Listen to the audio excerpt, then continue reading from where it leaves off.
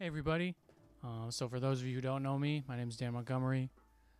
I just decided to do something a little different, something fun, given that my normal daily life as a professional musician has been disrupted by this difficult pandemic. I'm not only a musician, but I'm an avid reader and also a writer. I've been writing more recently. I'm a huge fan of fantasy literature, most specifically, hence why I decided to make this video. Very simply put, this is just going to be a review of my 5 favorite fantasy series that I've read.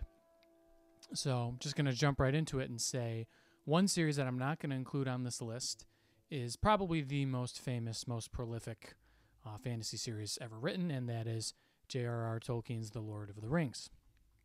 The reason for that is I just don't really feel comfortable including it because, as most people probably know, and especially fans of fantasy know, Lord of the Rings basically paved the way for almost all fantasy that came after it. Hugely influential to all of the authors that I'm going to be mentioning later on: Brandon Sanderson, J.R.R. Martin, Stephen King, Patrick Rothfuss, and etc. For those of you who might not know about Lord of the Rings, I assume all of you do. It follows a hobbit. Hobbits are basically like human beings, but smaller, bigger feet. They eat more. They live to be longer. They're very quirky creatures. It follows a hobbit named Frodo Baggins. He is given a ring by his uncle Bilbo Baggins that is the one ring of power. Without getting too much into the lore, this ring is incredibly powerful, and the Dark Lord Sauron, who at the beginning of the series is gathering power, he wants the ring back. He forged it many years ago. He wants the ring back. If he gets the ring back, he'll basically be all-powerful, and humanity will be doomed, simply put. So Frodo is, basically convinced to take the ring to Mordor to destroy it in the fire in which it was created. Gandalf the Wizard is the person who convinces him to do this. He and a handful of other hobbits, and also an elf and a dwarf and 2 humans, create a fellowship. The name of the first book is The Fellowship of the Ring, and they go to accomplish this very difficult task. There's a lot more after that. I'm not going to get too much into the plots of any of these books in case people haven't read them, or if you have read them, I don't want to be redundant here. Lord of the Rings is spectacular for many reasons, probably the biggest one being the world building is incredible. World building is a phrase that comes up a lot in fantasy and science fiction. It means exactly what it sounds like. You create your own universe. You create your own history. In the case of Lord of the Rings, your own races. There are men, there are elves, dwarves, hobbits, etc. The world is vast and beautiful. Tolkien also released a book called The Silmarillion, which is more or less a history of the world and the history of specifically the elves in Middle-earth, which is the name of the continent, you could say, or the world. As I said, it influenced so much that came after it. It is brilliantly written. It reads so well. It's just an incredible story. I highly recommend it to anyone and everyone, whether or not you think you'd be a fan of fantasy. The Lord of the Rings is a classic. Again, I won't get too much into that one, but above all else, The Lord of the Rings reigns supreme. Anybody who's watching this for fantasy recommendations, I would say do that first, and then, maybe afterwards watch the movies, which are incredible, and maybe afterwards read the other books that I'm going to bring up. So my 5th favorite fantasy series I've read is The Dark Tower by Stephen King. Those of you who are familiar with Stephen King, whether, from reading his books or just, his name, he's obviously a very famous author, one of the most prolific authors in American history. He is most well known for writing horror stories, right? It, The Shining, Salem's Lot, Carrie, etc. Many of his books have been made into television shows, films, etc. This series is, while it does have some horror elements, it really is an epic fantasy series. This is, in Stephen King's own words, his homage to J.R.R. Tolkien, of whom he is a huge fan and has gained a lot of inspiration. The Dark Tower is difficult to explain. It's a very long series. It's 7 books long. It's one of the few series that I'm going to mention here on this list that is actually complete. So the Dark Tower series is finished. You can read it from start to end. 7 books long, like I mentioned. It follows a gunslinger named Roland Deschain. The very beginning of the story, I believe the first line is something along the lines of, the gunslinger chased the man in black across the desert. Something like that. Very poetic, obviously. Roland is chasing this man in black, who we find out later is this dark wizard named Randall Flagg. He goes by many names, and actually for anybody who's read other Stephen King books, this antagonist is present in a lot of them. Actually, you can look up online how many of Stephen King's other novels tie into the Dark Tower universe, and a lot of them do. It included, Salem's Lot included, The Stand included as well. He is the antagonist in The Stand, I can say. I just read that recently. So Randall Flagg is the antagonist. As we read more, you basically realize Roland Deschain is searching out the Dark Tower, which is kind of this, exactly what it sounds like. It's a giant dark tower. It's this kind of mythical, very mysterious place. You don't really know why Roland is trying to find it, but you know that that's almost his primary motivation in life, is to get to this tower, and it's incredibly important to him that he does so. More about that is revealed over time. Of course, it's a long series. What I'll say without giving too much away also is that the ending is devastating. The thing that I love the most about the series is the ending, specifically for Roland, the main protagonist. There are other protagonists. There's 3 other people who are main characters in the story. But Roland's ending specifically is so devastating, so crazy, really polarizing too. A lot of people hated it. I loved it. It's one of the most surprising, like, gut-wrenching endings I've ever read. Totally crazy. Just thinking about it now makes me want to read it again. Excellent series. What I'll say about it, other than those little things that I just gave you, it's definitely the most genuinely unique, inventive fantasy series I've ever read. A lot of fantasy is coming straight from Tolkien. A lot of fantasy has elves, dwarves, or even if not that, it's mirroring a more medieval time, right? The Dark Tower is not like that at all. A lot of the story takes place in New York City, actually, at different eras of time, which is really interesting.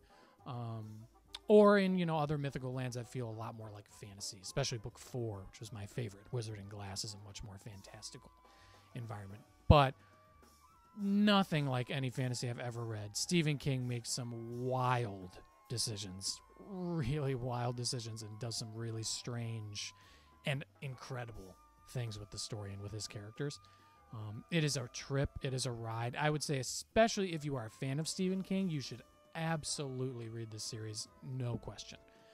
If you're a fan of fantasy, again, read this series. It's wonderful, and it's very different from anything else you've read, I can almost guarantee. One thing I will say that's important to bring up, one criticism I have of the series, is that the first book is kind of rough. It's not very easy to get through. As with a lot of fantasy series, for those who haven't read too many, there's always a learning curve, right? If there's a well-developed world or universe, it's going to take time for you to understand what's happening. So when you first jump into the story, maybe the characters are using language you don't understand. They're likely referencing things that you can't understand yet.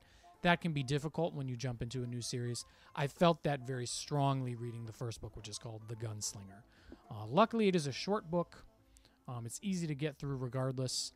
And I would say if you do read the series and you read that first book and you're not crazy about it, just give book 2 a shot. Maybe read 50 to 100 pages of book 2.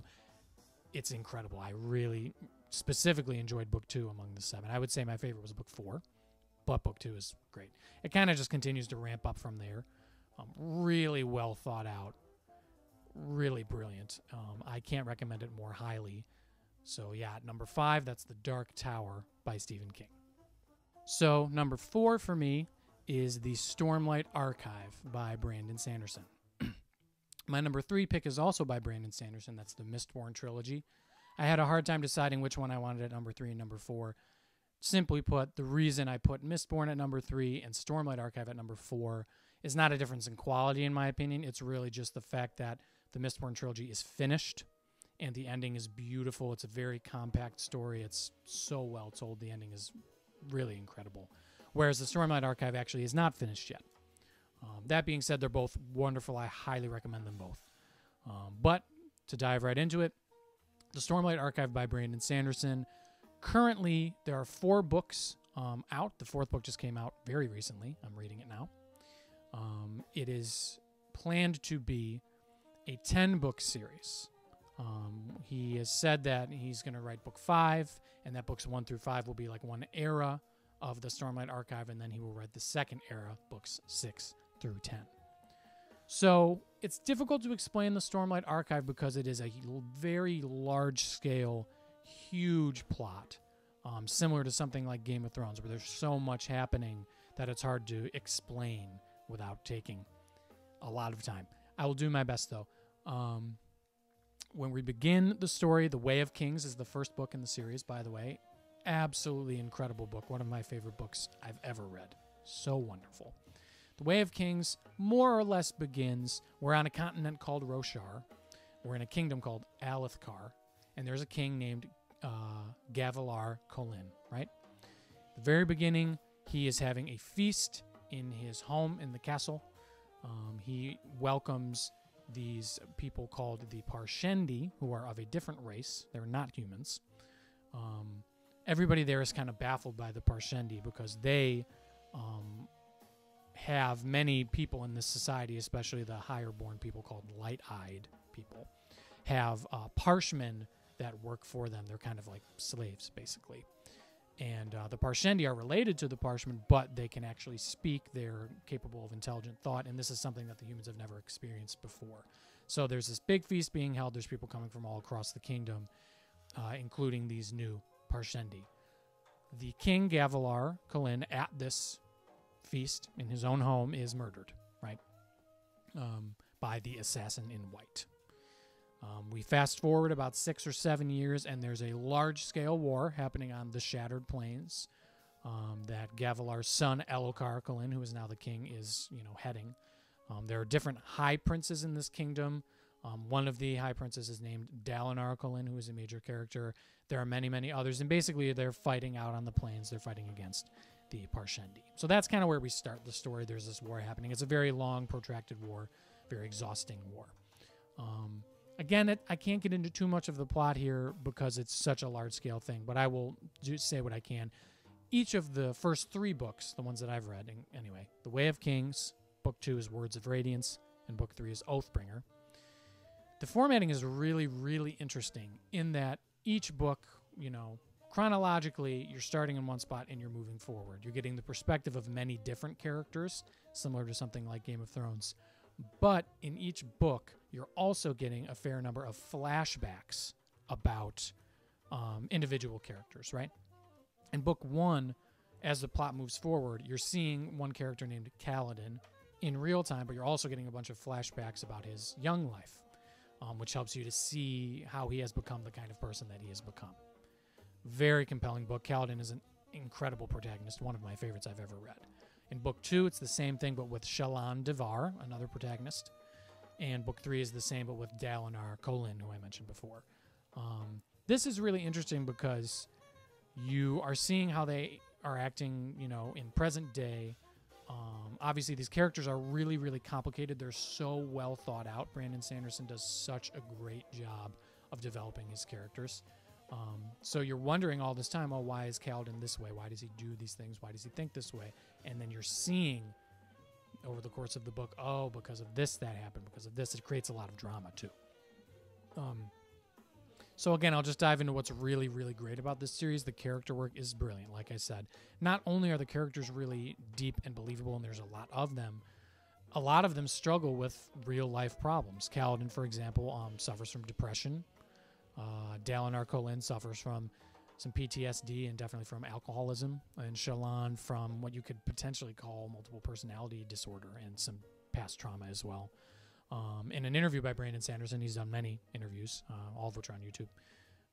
He explains that, I wanted to write characters that felt real, that felt human, and human beings deal with this stuff. People have depression, people are alcoholics or addicted to drugs. So he wanted his characters to feel real. So he really did his research on these issues, and they don't feel they don't feel like caricatures, I should say. The problems that they deal with are real, and the implications are real, and you feel that as you read them. It's really brilliant. Brandon Sanderson also, better than anyone else, I would say, his magic systems are really interesting and so well thought out. They're what you would call hard magic systems. For those of you who may not be familiar with that term, hard magic systems basically means there's rules. There's clear rules as to what is possible and what is not possible, right? Soft magic systems are kind of the opposite. They create more of a sense of intrigue or mysticism. But some people don't find them as satisfying because you don't know the limits. A great example is Gandalf in The Lord of the Rings. We're not really sure what he's capable of entirely. It's never said.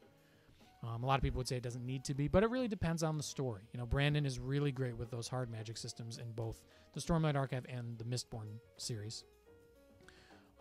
Also, the world building is incredible. He creates such a beautiful, unique world.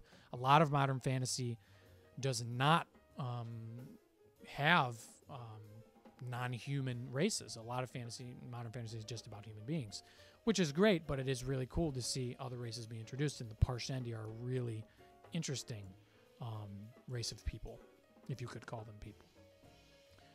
I think otherwise I would just say one thing to be warned of if you're interested in reading the Stormlight Archive. The books are very long. Book 1 is about 1,000 pages. Each book thereafter is a little longer than that.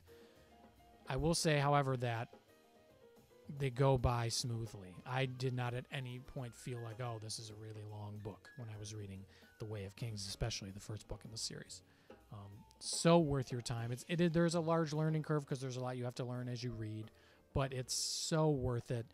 You really get immersed into the world that Brandon Sanderson has created, and highly, highly recommend reading the Stormlight Archive. So, number 3 on my list, another series by Brandon Sanderson. This is called the Mistborn Trilogy. The Mistborn Trilogy is absolutely incredible. It follows a protagonist named Vin, who is more or less at the beginning of the story. She's a street urchin, kind of. She's living, on the street. She's an orphan. She doesn't have anything to her name, but she's scraping by because she's incredibly smart and very crafty. She is more or less saved by a man named Kelsier, who recruits her to his team of allomancers. So allomancers are people who can ingest small amounts of metal and burn it in their digestive system to create, different desired effects. I believe there are 8 allomantic metals at the beginning of the story. And obviously there are normal human beings who cannot do this, who are not allomancers. Then there are allomancers who can burn one specific type of metal, like they can only burn steel or iron or copper or etc., and produce one magical effect. But then there are people called Mistborn who can burn all of the metals and do all of these incredible things. They're very, very rare. Kelsier is one of these people, and he is the one who can tell that, even though she doesn't know it, Vin is also a Mistborn. So he recruits her to his team. His goal is to infiltrate, and then hopefully overthrow the Lord Ruler, right? So the Lord Ruler in this world that we're in is a bad guy. The world is kind of falling apart. It's dark, it's dirty, it's oppressive, right? So basically, they delve into the history as the story goes on. I won't get into it here, but the bad guy won, kind of. The Lord Ruler is the bad guy, right? So Kelsier saying we need to take him down. It's an incredibly lofty goal because the Lord Ruler is exceptionally powerful. So basically seems like impossible. He's also immortal.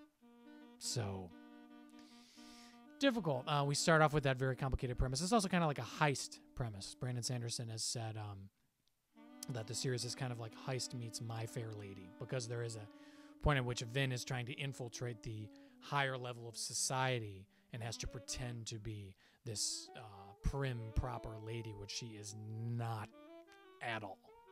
So that's a very interesting part of the plot. Mistborn is really, really well thought out. The plot is incredible.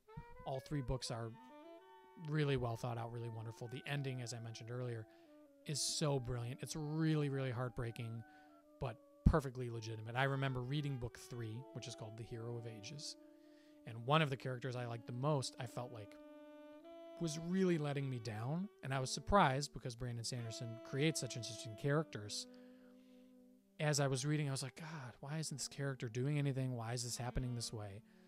But once we got to the end of the story, it clicked and made perfect sense to me. And I was just so blown away. I was just like, oh my God, I was so wrong. And I love that feeling when you're like, I don't like this. This is kind of rubbing me the wrong way. Only to then realize like they were doing this on purpose for this reason. Such a well thought out story. The characters are really, really real. Same as the Stormlight archive. Brandon Sanderson is so great with that. The magic system, again, is awesome. Allomancy is such an interesting magic. There's other magic that is revealed as the story goes on. I won't talk about that here. But yeah, it's a 3-book series. It's compact. I recommend it to people who haven't read fantasy before or who are not trying to read like a 1,000-page book like I am. The books are definitely shorter. I think the longest one is maybe 800. There's also a Mistborn Era 2. I believe it's called Wax and Wane series. I haven't read that yet. I've heard it's really great. But yeah, Mistborn is a wonderful series. I recommend it to anyone and everyone. So that's number 3 for me, Mistborn by Brandon Sanderson. So coming in at number 2 for me, my second favorite fantasy series I've ever read is A Song of Ice and Fire, otherwise known as Game of Thrones. Anyone who knows me at all knows how ridiculously obsessed I am with Game of Thrones. I've read all of the books in the series. There are 5 currently in the book series. There's also a historical book about the Targaryen kings called The World of Ice and Fire. Oh no, that's actually called Fire and Blood. My mistake. The World of Ice and Fire is like more of a history book, somewhat similar to the Silmarillion, with a lot of beautiful illustrations as well. And then there are these short stories about Princess Aegon and Sir Duncan the Tall that take place long before the events of Game of Thrones. But my point being, I've read all that is published within the Game of Thrones universe. Mega fan. Of course, I've watched the show. So one thing I will start with, I just want to get this out there. I just want to make this clear. I'm a huge fan of the television show. It is no surprise to anybody that I would say, or that anyone would say, that the ending was pretty bad. I really hope that the ending being poor wouldn't, dissuade people from reading the books. For those of us who've watched the television show, we can probably all agree that the beginning of the show is wonderful. I really love seasons 1 through 4. Those are the ones that I love the most. Big part of the reason for that is they're taking material straight from the books. A lot of the dialogue in that first season, especially, right out of J.R.R. Martin's mouth. David Benioff and Dan Weiss were telling George's story on, the big screen. Technically not, but so well done. I will defend David and Dan when I say that, the series isn't finished yet. There are 5 books. George says there's going to be 7, and he has not released book 6 yet. It's been about 9 years, so he's, maybe dragging his feet, but it's an incredibly complicated series with a ton of characters and a huge world to keep track of. So I give David and Dan credit for having to finish it without a ton of guidance. George didn't give them all the information, probably because he might not even know every element of the ending yet. He is a discovery writer, or somebody who discovers as they're writing different elements of the plot. He doesn't have everything figured out beforehand in his head like some authors do. So they didn't have a ton of guidance is my assumption, and they did what they could. I definitely thought it was rushed, and there's no excuse for that, and that very much bothers me. But, George hasn't even finished writing this series yet. It's so complicated and crazy in so many ways. What chance are 2 new showrunners and writers going to have finishing an epic fantasy series well? A pretty bad one. And I think they assumed the series would be done by the time they got to that point. So I give them credit for that. And I give them credit for, I'm thankful that they introduced me to the books by having that show on HBO. I watched the first couple seasons, then I read the first book. I loved it, and I kept going. So now I'll delve into it a little more. I assume everybody knows a little bit about Game of Thrones. There's dragons, Jon Snow, winter is coming, all that stuff. But for anybody who might not, simply put, it's such a complicated plot that it's hard to try to summarize it. Most of the story takes place on a continent called Westeros. There is a king at the very beginning of the story named Robert Baratheon, who sits on the Iron Throne, which is the throne in the capital. Robert Baratheon's right hand, or the hand of the king, his right-hand man, Jon Arryn, who was also his mentor as a young person, dies. So he reaches out to his childhood friend and his former companion on the battlefield, Ned Stark, who lives in the north in a place called Winterfell. He tells Ned, hey, I need you to move from Winterfell to the capital to be my hand of the king because Jon Arryn is dead. A lot more plot complications arise as you start to see, did Jon Arryn just die of natural causes or was there something else happening? Right, so that's kind of where the intrigue begins. Again, that's just one part of the plot. That's a good place to begin the explanation, but there's so much more. There's a lot of other characters. The big thing, especially in the beginning, is people vying for the throne, people wanting power, wanting to be close to the seat of power. It's a fantasy series, but it's also really a drama, I think. It's very dramatic. It's a lot about the intrigue and the deception. That's like what makes the story so interesting, in my opinion. There's also a supernatural element. There's the introduction of dragons. That is something that happens at the very end of book 1 and is a really great, interesting reveal. But anybody who knows anything about Game of Thrones, there's dragons in it. We kind of know that's not really much of a giveaway. There are dragons. There's also these kind of like ice zombies is an easy way to say it. People called White Walkers that live in the very, very far north part of Westeros, beyond the Wall, which is a giant, very long, hundreds of feet tall wall made of ice that was created thousands of years before the events of Game of Thrones to keep the White Walkers out and other threats out. So that's an existential threat that kind of continues to creep up as the story moves forward.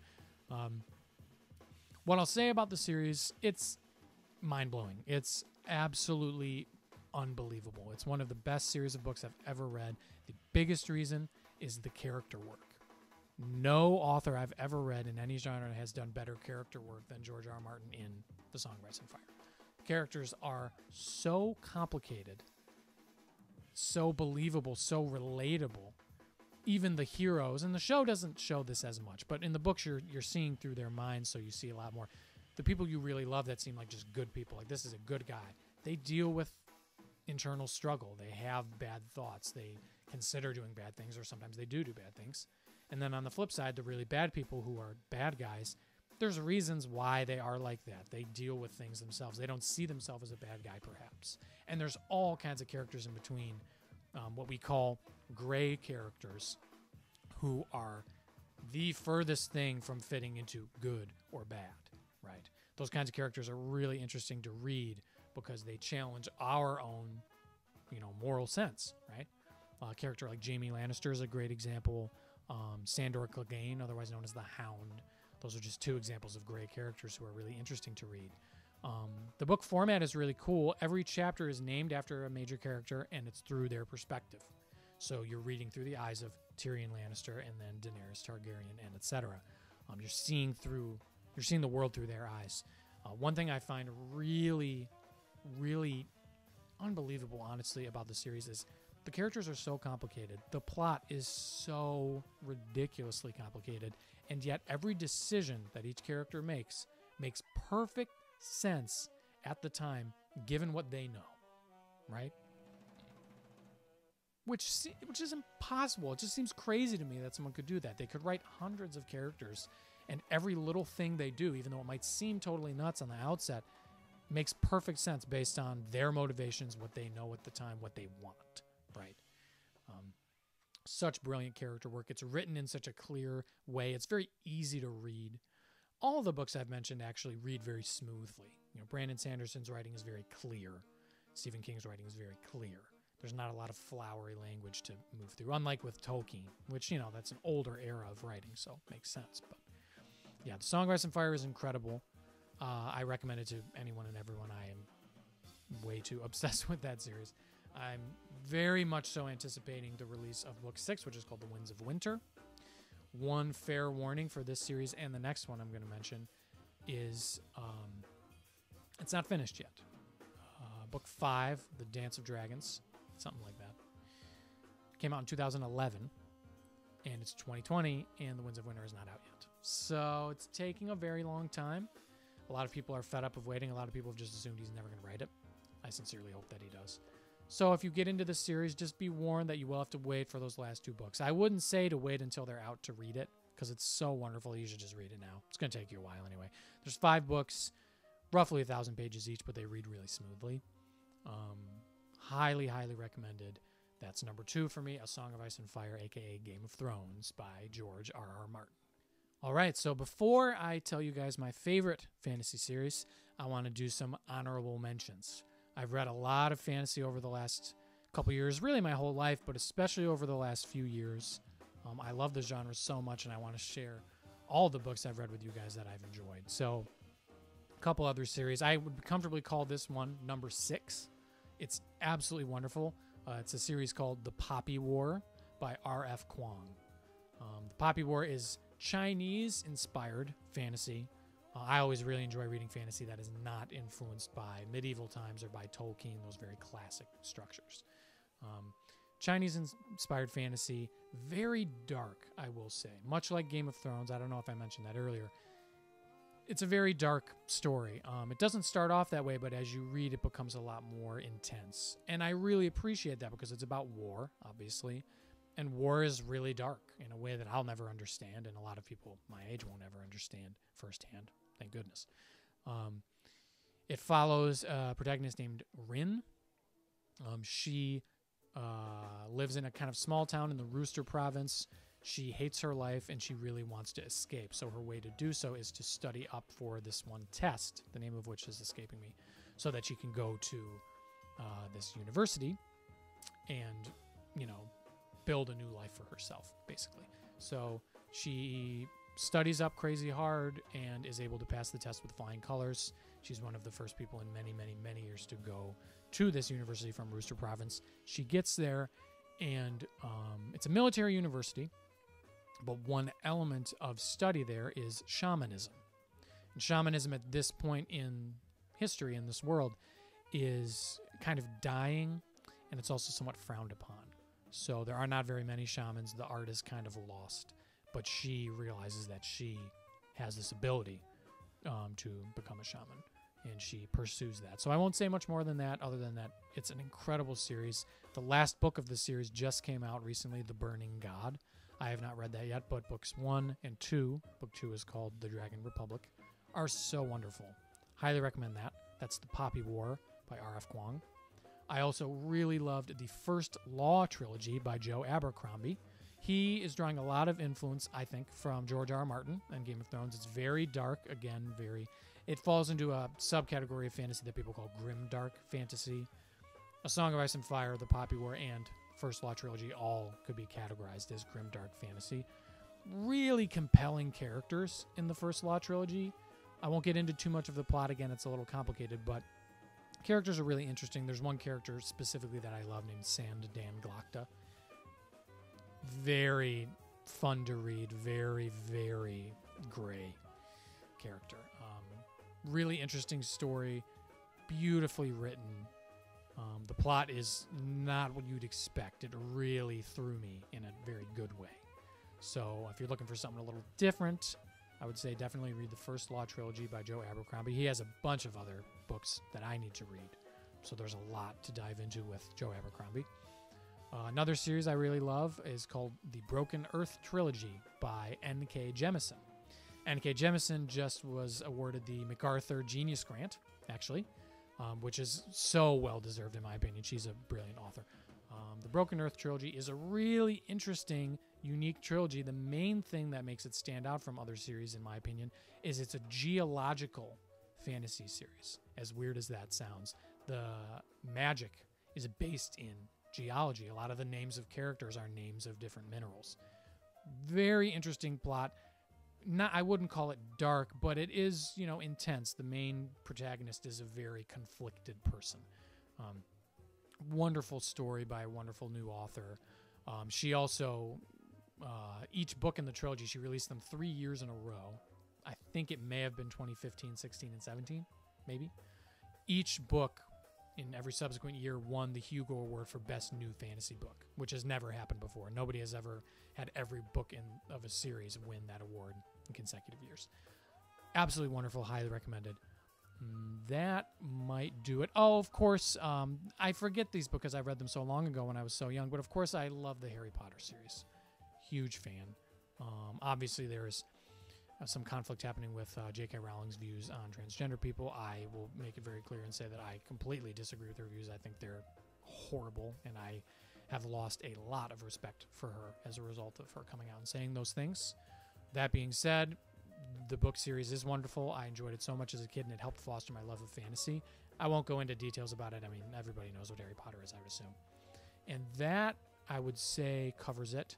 So now I will let you guys know what my favorite fantasy series is. So my number one absolute favorite fantasy series I've ever read is the Kingkiller Chronicle by Patrick Rothfuss. This is a trilogy, the third book of which has not been released. The first two books are The Name of the Wind and The Wise Man's Fear. The Name of the Wind is my favorite book, period. I love it so much. I've recommended it to over a dozen people. I've bought, I think, 8 copies of the book now, one for myself and, you know, a bunch of others for family, friends, people who I want to read the book, and I've recommended it to a bunch of other people. Everyone I know who's read it in its entirety really loved it. My mom, who hates fantasy, she's not into it, loved it so much. She read Name of the Wind, then immediately read The Wise Man's Fear, which is like an 1,100-page book. She tore through it. Really brilliant series. So, simply put, there's a man named Kvothe. At the very beginning of the story, he's hiding out. He is an infamous figure. We realize that at the beginning, but we don't know why. He's an infamous figure, but he has kind of become a recluse. He is an innkeeper, and he's trying to keep his identity under wraps. That eventually fails him when, on the road, he runs into a man named the Chronicler. He ends up having to help the Chronicler out of a very difficult situation and brings him back to his inn to help him heal and stuff like that. The Chronicler knows who he is. His job basically is to go around and detail people's life stories, right? So he knows who Kvothe is by his appearance, and he says, like, oh, you must be Kvothe. I recognize you, right? Which upsets Kvothe at first because he's trying to lay low, but then he realizes, oh, this guy's the Chronicler. He could tell my life story. Maybe I actually would want that. So he tells the Chronicler, okay, it's going to take a full 3 days for me to recount to you my entire life story. The Chronicler reluctantly agrees. It usually doesn't take that long. But that's kind of the setup for the book. There's supposed to be 3 books, and each book is 1 full day of him retelling his entire life story. Some people have complained that this setup is strange because he's going into such great, intense detail.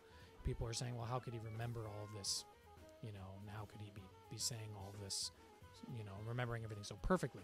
The thing is, what you learn very quickly is Kvothe, the main reason he became the infamous person that he was, is he's a genius, simply put. His memory is basically perfect. He is a much, much more highly functioning person than any normal human being. The story begins with him. He lives with his parents. They're a traveling troupe of entertainers, singers, actors, jugglers, etc. He grows up singing, writing songs, playing lute, right? So he's a musician. That's part of the reason I love the series so much, is I am also a musician, so I can relate to him. As the story goes on, more and more things happen. He's learning about all kinds of things, chemistry and, you know, language and all these things that we learn, but also more magical concepts such as sympathy, sigildry, things like that.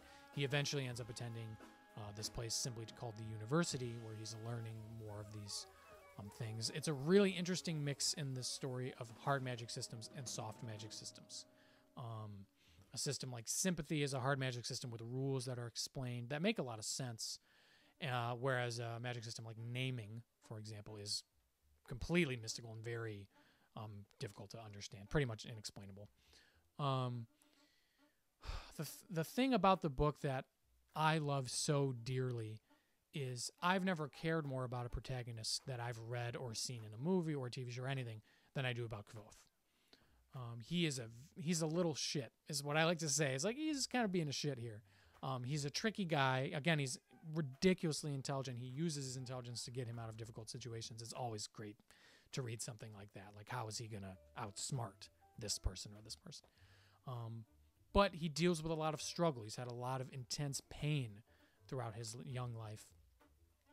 And one thing I really love about the story is how Rothfuss talks about music. Usually I don't like reading about music. I am a musician myself. That's my career. I'm a bass player and a composer. I usually don't like reading about music because it doesn't feel sufficient. It's like, music is music, and if you're just going to talk to me about it, it's not really going to do justice relative to the listening to music, at least for me. Usually it's either people trying to say things that are like rote about music, and sometimes people are just incorrect. I'm just going to say, it really bothers me. Or they're using all this flowery language to explain what the music sounded like, and it's like you're never going to be able to explain it better than just, me listening to it, right? But Patrick does such a great job of explaining not only like musical things, like scenes where Kvothe is playing, or Kvothe is talking about how he feels about music. They feel so real and so impassioned.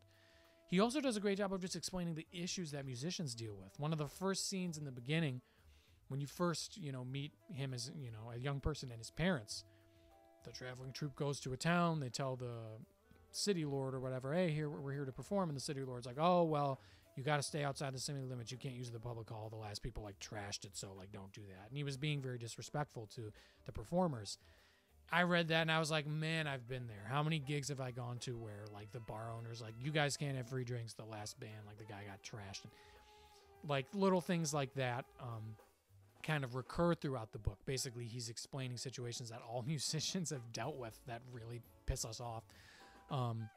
One other thing too is he goes on at length at many points about his money concerns. He's a poor guy trying to go to school and make money playing music. And for me, I am that person. I have been that person. I'm not in school anymore, but when I was like, I get it. I'm with you, Kvothe. This is hard. Keep it up, man. You can do it. I just felt that really intense camaraderie with him as a result of that shared interest of music. Other things about this book, it's written beautifully. The prose just flows so freely. Really, really smooth read. And I'd say more so than the other series I've mentioned, it's just like the writing is really compelling. So for people who like literary fiction perhaps, or really prefer like more flowery language or things that are more artistic in that regard, you would enjoy this. Also, there's just so much fun stuff happening in the series, like different large events, like big things happening to Kvothe, or even just little tiny things that seem insignificant. Everything is just written in a way that really draws you in and makes you root for him very intensely, at least in my case. The only concern is the same as with Game of Thrones. Book 3, The Doors of Stone, has not been released yet, and Book 2 was released in 2011, which was the same year as the most recent Song of Ice and Fire book. We don't know when Book 3 is going to come. We have no clue when we're going to get the conclusion to this series. I've been waiting quite a while, not nearly as long as some people who read The Wise Man's Fear in 2011, but, I am very confident that he's going to end it brilliantly. I loved The Name of the Wind and The Wise Man's Fear. I could not possibly recommend this series more highly, The Kingkiller Chronicle by Patrick Rothfuss. All right, so if you've made it to the end, I'm genuinely surprised. Thank you for sticking around. To recap, the series that I've mentioned here are The Lord of the Rings, not on this list, but a must-read, a classic, influenced everything after it. So beautiful. Number 5 for me is The Dark Tower by Stephen King. Number 4, that's The Stormlight Archive by Brandon Sanderson. Number 3 is the Mistborn Trilogy by Brandon Sanderson. Number 2 is A Song of Ice and Fire by J.R.R. Martin. And at number 1 is the Kingkiller Chronicle by Patrick Rothfuss. I really highly recommend that you guys read all of those books. I know that's a lot. If I had to pick just one book to recommend to you all today, I will give the book that I recommend to everyone. That's The Name of the Wind by Patrick Rothfuss. It's wonderful. More than anything else, I hope you're all doing okay in this very difficult time. A lot of turmoil, not just as a result of this pandemic, but other things going on in this country and all across the world. I have found so much joy and serenity and solace in reading and writing as well. Fantasy is wonderful in that it can take you away. We were just talking earlier about world building. It's nice to get away, to go hang out in Westeros or hang out in Roshar or wherever else for a little while, to just take your mind off of what's happening, I think is a beautiful thing. So for any of you who are fantasy fans and haven't read any of these books I've mentioned, I recommend them. They're worth your time. For anyone who's not much of a fantasy fan but is a reader, highly recommend all of them as well, especially The Name of the Wind. And anybody who's not much of a reader but watched this anyway, now's as good a time as any to start reading, fantasy or not, whatever it is. You know, reading is a wonderful thing. It's a beautiful thing. I believe it was J.R.R. Martin. I'm going to butcher this quote, but he said something along the lines of, someone who reads lives 1,000 lives, and someone who does not lives only one. So thank you all so much for watching. If you enjoy this, maybe I'll make some more videos. I don't know. But until then, all the best. Thanks.